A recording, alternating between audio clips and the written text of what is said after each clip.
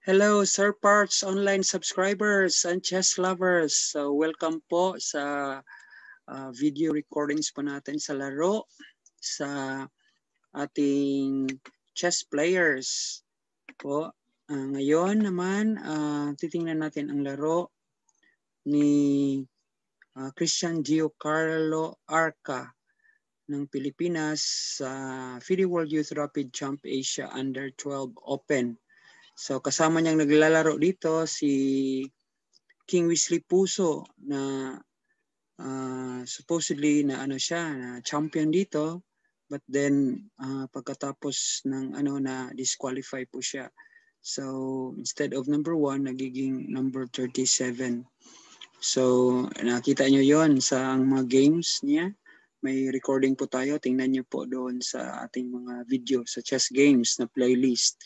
So ngayon naman po, tingnan natin yung laro ni Gian Karlo Arca dito sa Asia Under 12 FIDE World Youth Rapid Jump. So start tayo sa round 1. Okay, natalo po siya sa round 1 ni Manish Kadam. 38 moves. So tingnan natin ang laro. So black siya. Ito yung final position. Nag-resign si Gian Karlo Arca. So let's move, flip.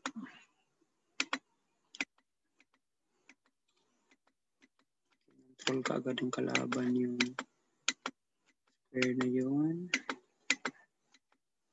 Double pawn sa D.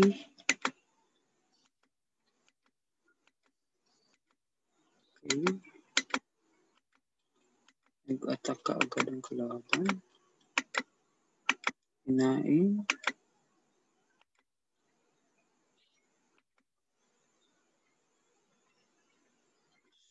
Queen.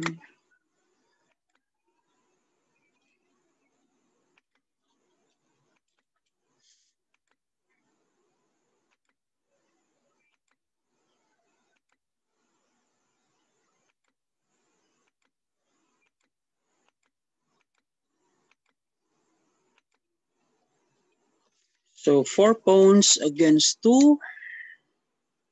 Medyo difficult. So magpo-pawn storm na yan. 2 pass pawns.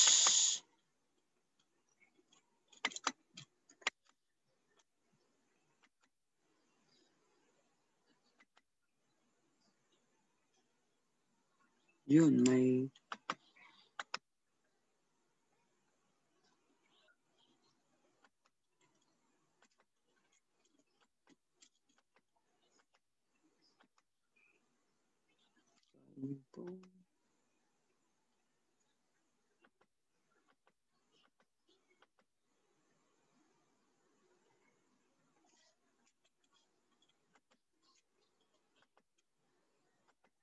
into queen. Mouse slip ba to? Na mouse slip. Tingnan natin ulit. To queen tapos nailagay doon. So kinain. So previously dapat ba gawin dyan?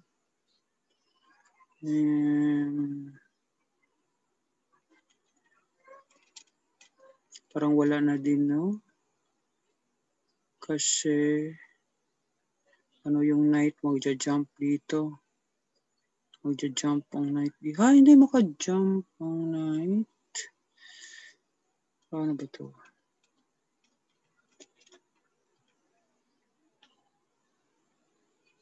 Pwede dito lang sana yung pero wala na din, no? So I don't know kung mouse slip ba to. Napakain, no? So nag-resign na lang yung black. So yun po yung first game ni Gian Karlo. So proceed tayo sa second round.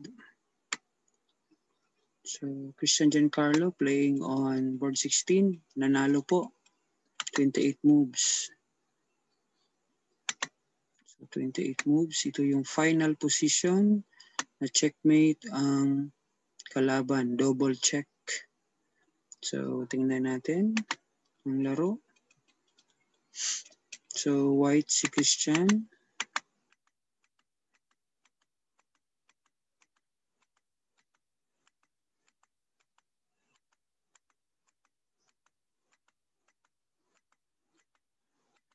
Yun, sacrifice.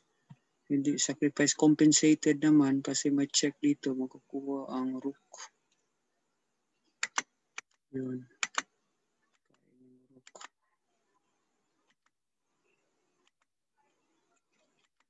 King safety, queen safety.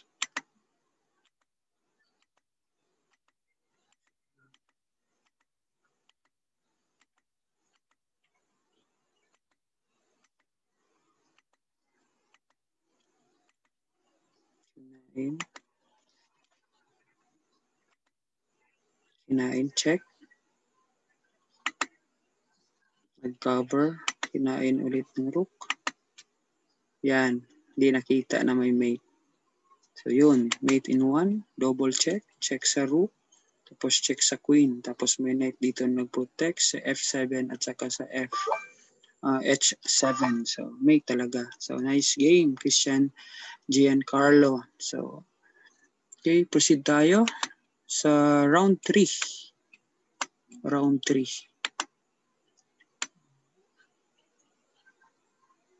Okay, sa round 3, Christian Gian Karlo. Dito, kalaban niya sa Yushi Ashton Chia. Tabla sila. Tingnan natin bakit nagtabla. So, ito, si Christian Gian Karlo ay itim. Tapos, pag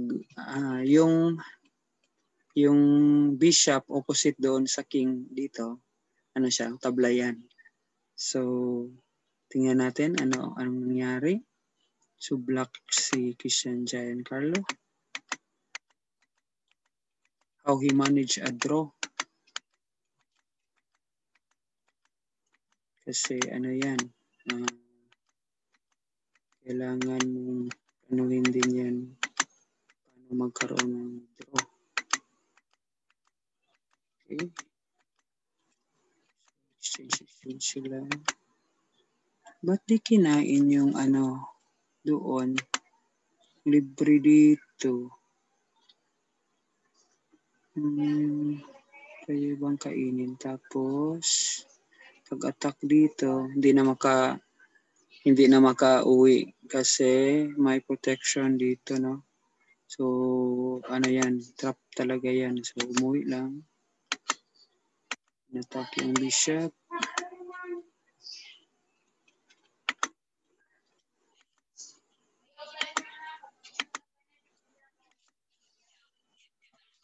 Tapos,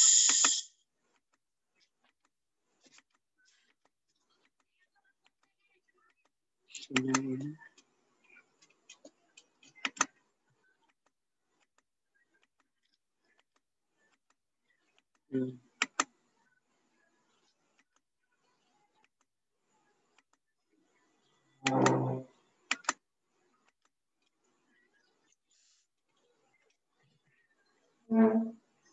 Nagdo-double, no? Ini na yun. Sana kinaya na yung bishop, no? Sana kinaya na lang yung bishop. Apat kasi. 4 kontra 3. Yan. So, anong nangyari? May attack doon. Ini na, hindi kinain. Attack ang pawn. Yung depensa.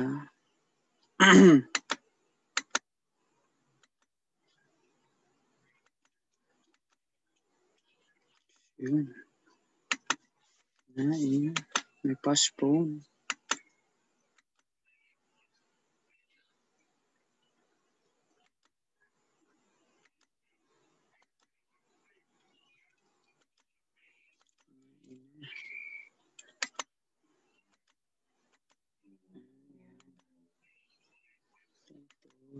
Okay, yan.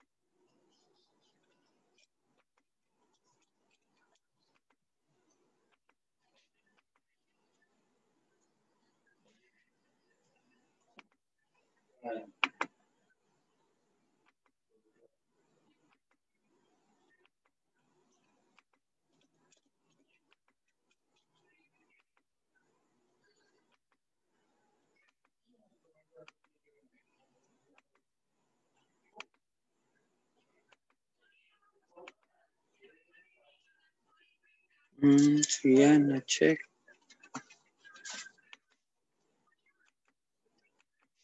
Yan, tabla na. Tabla na yan. First draw. Tabla. Okay. Yun po ang round number 3. So, punta tayo sa round number 4. Go! Round number 4, number 10. 34 moves. So, nanalo. Ang nanalo si Gian Karlo sa laro na to. Okay.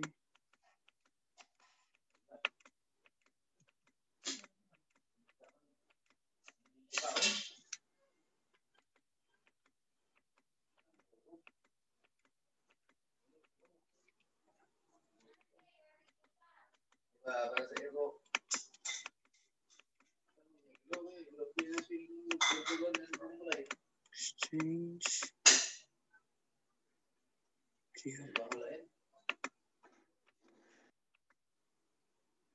Sinatake yung queen, yung knight. Karong yung rook at saka bishop. Kaya ito. Hindi na makalabas ang knight. Open to queen. Ayaw. Spoon. Spoon. Ka-check. Connect.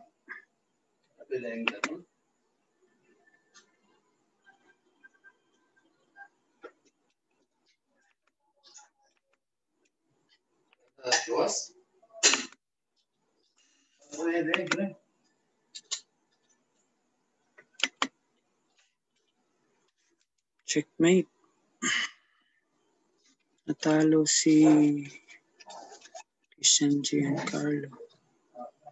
So, balikan natin.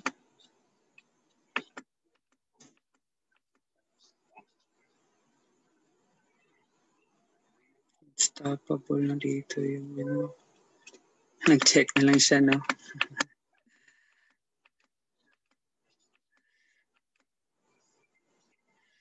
Yun, checkmate talaga.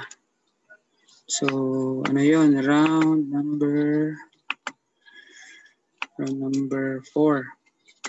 So, punta tayo sa round number 5. Nanalo si Gian Karlo kay Jabber Suod. 40 moves.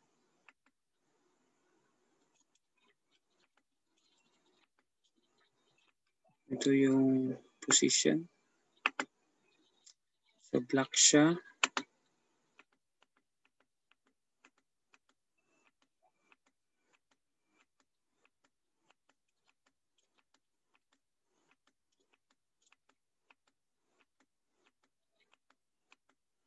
May open sa rook. Ready for attack. O, nag-castle pa.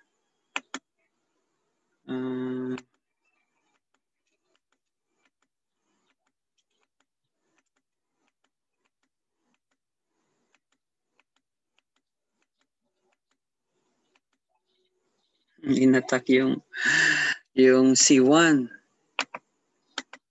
Square.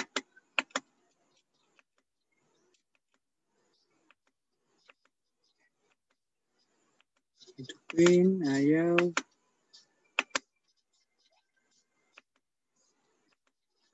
Check.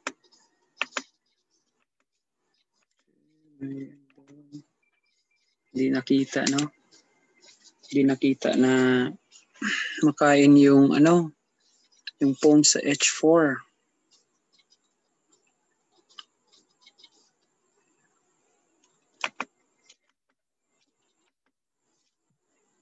So 2, 4, 5, 7. 2, 4, 6. Advantage ng one pawn.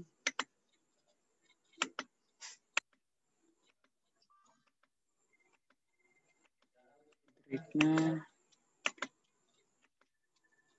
Kain ulit ng pawn. 3, 6 versus 4. Uy. Ano yun? Na queenless. Na queenless. Yun. Na mali. Mouse slip kaya or ano? Nakain. So, natalo po ang kalaban niya. So, round number 6. Round number 6. Ng board siya.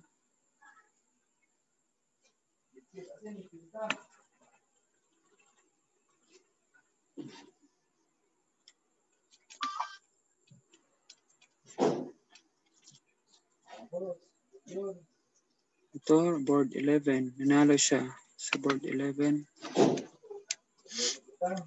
So, ito ang final na position na mate ang kalaban. So, white siya. White. So, tingnan natin ang laro. D4.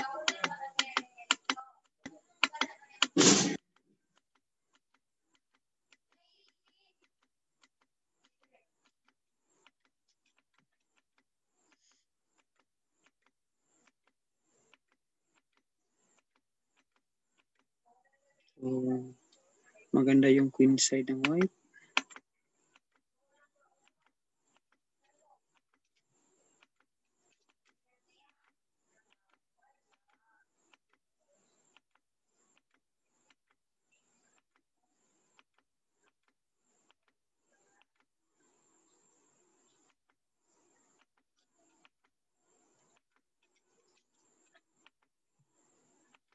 Na-fork. So, nakain ang ito queen.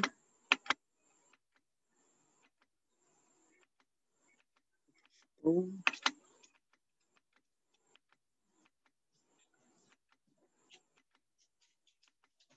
Boom, check.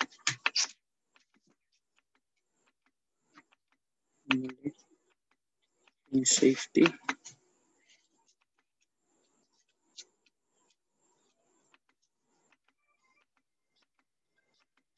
Yung checkmate.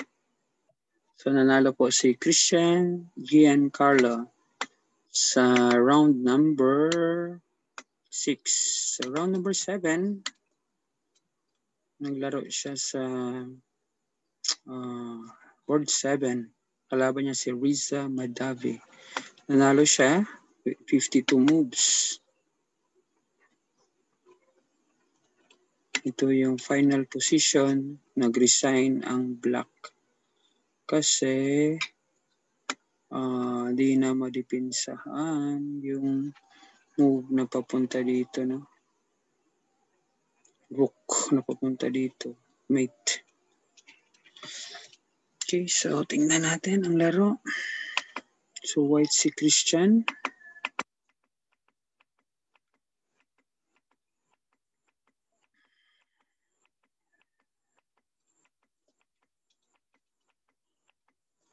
Siraan talaga to ng...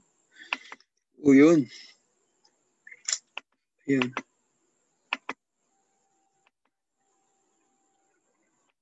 Pagka-move dito, nag-attack doon sa king side. Nag-move ng pawn para attack, counter-attack sa queen side.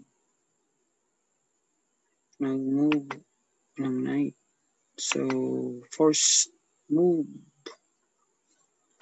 Napunta doon ang queen. So, in-attack. Nag-move ang knight. Inatake, di ba? Ang knight ng pawn. Tapos nag-move siya para makain itong knight. Pero, lugi siya sa exchange kasi pagkakain dito, may attack pa sa bishop. So, lugi ng one piece. Tingnan natin. Yun. Kauwi lang ang knight. What if in-attack dito yung knight? Kakain lang dito. Kasi may dalawa yung nag-attack dito. Another, may ano din dito. Tira dito. Kain yung rook. So, ginanon. Linagyan ng another pawn. So, another support. Makapunta lang dyan. So, yung may move pa rin dito, no? Para makuha ang rook. So, kuha na yung rook. So, sinek. Nakuha ang rook dito. Nilagyan pa ulit ng another na knight. Nag-atras ang bishop. Attack dito sa A pero nilagyan ng king.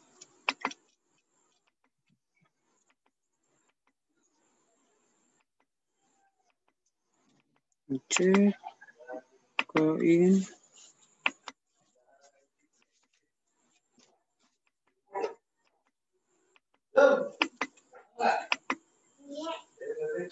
So, queen to queen.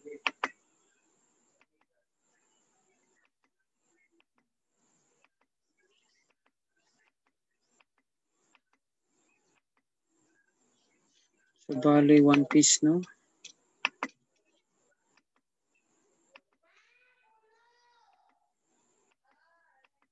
One piece pa rin. Yun.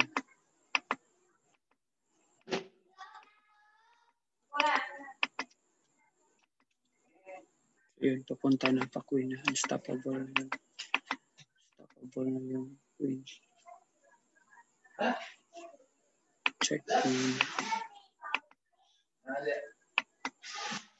So, nag-resign. Nag-resign na kalaban. So, round 7. So yun, nanalo sa round 7 si Gian Karlo Arca. Sa dahil doon, ano siya, round top 11 siya sa laro. So I hope you like our video about the games of Gian Karlo Arca. So okay na yun, top number 11 out of how many? 37 participants in the FIDE World Youth Rapid Champ Asia Under 12. So maraming salamat po.